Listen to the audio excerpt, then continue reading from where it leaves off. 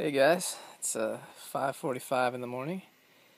Figured I'd take you in a nice little behind the scenes on what it's like to cover the NHL for real for a day. Long days in the NHL. I got the morning skate coming up at 10:30, heading to Madison Square Garden today. So got my old buddy Mountain Dew over here to get me going for the day, and yeah, leave about 8 o'clock. Take an 8:45 train, get to the city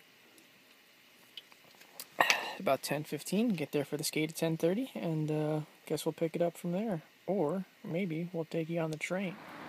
Well, it's not the most exciting part of my day, but it is a necessary one. I've made it here to the lovely train station in Bridgewater, New Jersey, my home base. And yeah, time to get tickets for the train, which will leave in about 20 minutes. And as you can see behind me, over there is the ballpark where the Somerset Patriots play, and I've covered games there for the past 11 years. Is where I got my start. And without there, I would not be able to be in a position to get to do stuff like this. So always nice to get a little reminder of where I started and where I'm still at, actually. And yeah, time to take a nice hour-and-a-half train ride to the city, and time to cover the New York Rangers.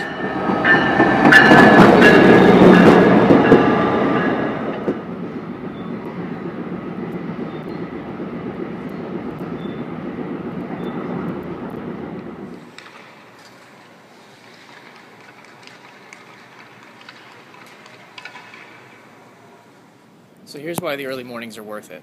It's about 10:30 in the morning. The Rangers' very optional morning skate has just started, and I'm walking around Madison Square Garden by myself, kind of like I own the place. I don't, because I don't have that kind of money. But if I did, I'd probably own this place.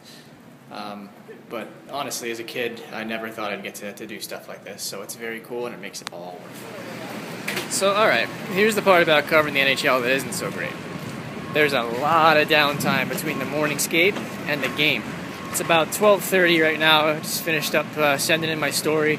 I got a nice one-on-one interview with Chris Kreider. Thank you to the Rangers for that. They did not have to do that for me. It was a very weird day with how the skate was working out. But anyway, you've got about 6.5 hours to kill between as I tried to not get run over on the street, between the morning skate and the game. And for me, it's not really worth it to go back home. Time-wise, money-wise, it really makes no sense. So whatever city I'm in, I have to kill a lot of time. And right now, I am heading out for lunch. And then I've got about a good 3 or 4 hours to just kind of do not a whole lot of stuff and catch up on stuff and catch up on other work. So we'll see how that goes, and time to go eat some lunch.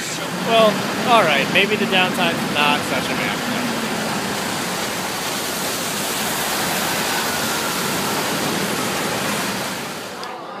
Okay, so now that I'm inside, I can probably be a little bit more coherent and not worrying about getting rained on and or smashed into by people on the sidewalk with their umbrellas.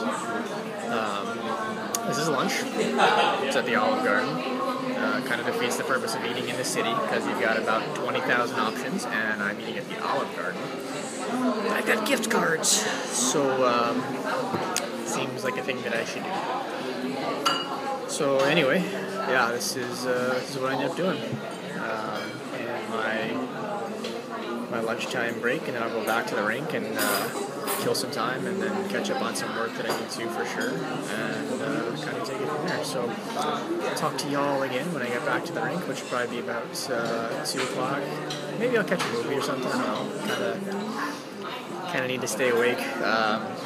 It's around this time, really, where I start to hit a bit of a wall, so that lunch and the caffeine that comes with the lunch and all that stuff is a really good energy boost and very much so needed as well. So I don't know if Olive Garden is ever needed, but that's where we're at, kids. So I will figure out the rest of my day, and I'll take y'all along with me as well.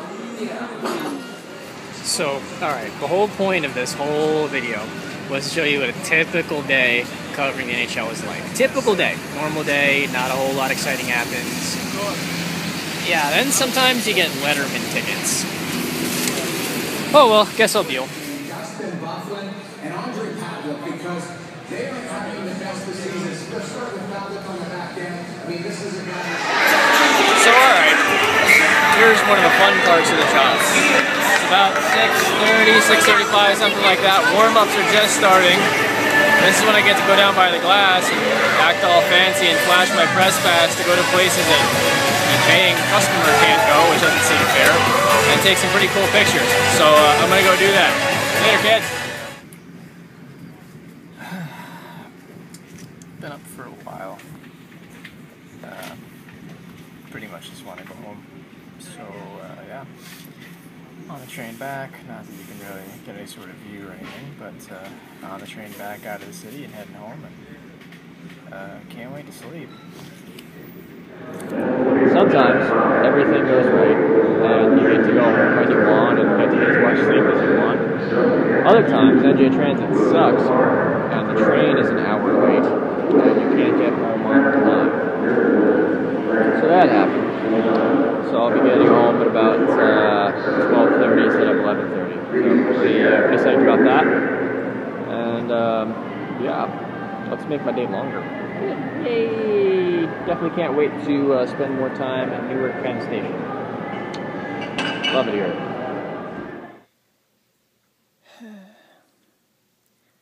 It's 12:25 in the morning.